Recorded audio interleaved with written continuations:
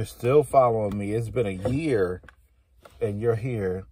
Today, just giving an update with you guys. I recently have celebrated my 3-year anniversary since my official detransition on February 27th, 2018. I went through my first surgery, which was having my implants removed in my chest, reconstructed, which was a day of freedom and a day that I typically celebrate. And I just wanted to share that with you guys. So that milestone has passed, my 3-year mark. I'm still very happy, very, very happy. I have no second guessing or anything like that after 3 years. And I'm doing pretty good, feeling pretty good. You know what I'm saying? So with that being said, today's topic that I want to hit on is how gender identity and sexual identity, you know what I'm saying? How sexual preference and gender identity are two totally different things, and how they can influence each other, and they can kind of go together. Sometimes you might want to put them two together. I know for anyone dealing with this, because some people, like, it's going to be some straight folks out there and some people that's, or whatever, clueless and like, oh God, and won't understand. But the people who this message is for, you will clearly get it. You know what I'm saying? So with that being said, it's like, okay, so from a young age, I always knew I was different. I felt different. I was told that I act feminine and more feminine, talk like a girl, act like a girl, have feminine interest and stuff like that at a very early age, before I knew anything about gay, trans, or anything. This was kind of, you know, how it was, because there was something different about me, which I recognize and I understand that and I embrace that. You know what I mean? So, that with all that being said, so these things were there. I love music, Mariah Carey, Monica, all these people that I was so into from a young age. I always picked the girl characters on, you know, Chun-Li on Street Fighters and Melina on Mortal Kombat, and I was just drawn to women and stuff like that more. Which then goes hand in hand, because at that point in time, you know, you're not having sex at 5, 6 years old and stuff like that, so you don't know. So you know what I'm saying? So you really don't know. So now to bring it up, as you go and you progress in age and you get older and you start feeling these traits and different things, then we kind of put them, like, people will call you gay and stuff like that before you really actually are. So once you start being called that and you start living in that truth, you know, it starts happening. So because I did feel feminine and I did feel like I was trans, you know, the first step I did was start doing, you know, certain things. But all the while, when I wanted to be trans and just look like a girl and live like a girl, I never really was that attracted. And see, here's the thing, because I'm attracted to men.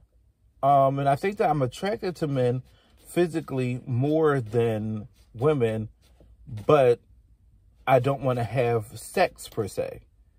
Isn't that weird? It's so hard to even just break down and explain to somebody. I have my best friend and cousin who I tried to, my best friend / cousin, who I tried to explain this to.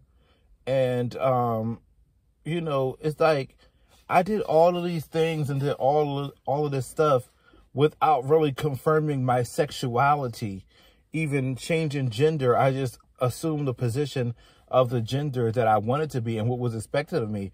But like, I find anal sex and stuff like that kind of disgusting to me. It's never been my thing. And I've had experiences with both, with a male, female, you know what I'm saying? And I definitely feel as though I've had better experiences, sexual experiences and relationships with women, because I am kind of turned off by certain things involving men and sex together. You know, some people are going to be offended by me saying this. You know, I'm in my late 30s and I have never had an STD, never had anything. God has really blessed me and kept his hand over me, because even with some of the risky things that I've done and stuff like that. But you understand what I'm saying? It's just like anal sex is not something that I really am into, especially, I don't want to get too deep. I don't know if I'm getting too deep for my followers and stuff like that. I've just never been into it. Like, it's certain things that I can get down with when it comes to being with a guy, and then there are certain things that I can't. And I don't like to get too personal, and I want to keep this, for everybody to be able to enjoy. And maybe if, leave your comments and let me know. So I don't even know at this point. Like, I lived that life. I transitioned over. I'm this way. I'm happy. Wasn't really focusing on dating too much. Like, I did test my attraction and test, like, my manhood and see, if I still have it. But sex, number one, sex isn't important to me. It's not the biggest thing in the world. You know what I mean? And I don't know. I don't know exactly what I am. What do you guys think that makes me? And how would you label me? A detransitioned male who's been through all these things, who could be, I'm attracted to both. I would definitely say I like the attraction and thought of a male. You know what I'm saying? And and that normally comes to me first. But when it comes down to it, I can't be like in a serious relationship or whatever, because it can't go too far. Like, I've never really been in a serious, committed sexual relationship with either, because I can't commit to a guy sexually, and I just feel like it's different, and it would be different. It would be a little bit pressure being in a strict relationship with a woman, even though I've done it before, but just not exclusively and for a long period of time, so those are the things that cross my mind. Once again, also too, I'm the type of person where I could be happy by my damn self. I could really be happy by myself for the rest of my life. You know what I mean? My family, first and foremost, God, is so good to me. And, my relationship with God, my relationship with myself, my relationship with my mother, my nephews and nieces, my siblings, is so deep that, my life is a fault. And I've done the, chasing all the cut-ups and different things. I've done that for so long, that it is like, so I don't know, where do I stand? I just wanted to ask you guys, like, from the information, and if you have any questions, write your questions down. If you have any questions that you would want to know, and I just want to know, like, what do you guys feel? Like, y'all see all my videos, y'all see the vibe, y'all hear what I'm saying, like, what do you think, and how do I navigate through that, even when I do want to start a healthy relationship or something? How do you think that work, and how do you think that's going to work for me?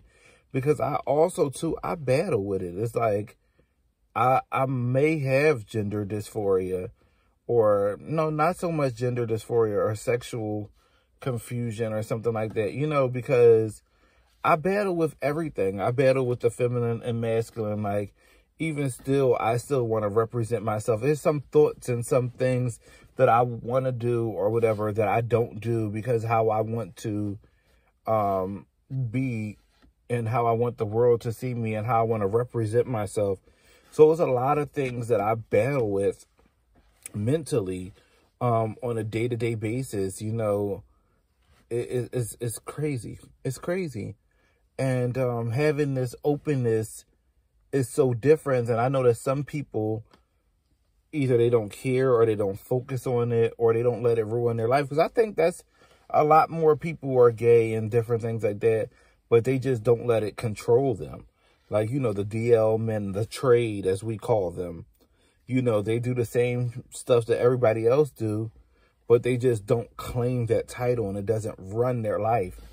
You know what I mean? So I'm still searching. I'm still figuring stuff out or whatever. I just wanted to know what was your opinion and what do my followers and the people who believe in me, because y'all make my day. Y'all comments, y'all likes, y'all views is so appreciated. And it's therapeutic. It's therapeutic to not have a person or two people that you can talk to, but when you can kind of talk to the world, it's just an amazing feeling. And some of your comments, man, y'all really, really, really, really, really, really, really touch me.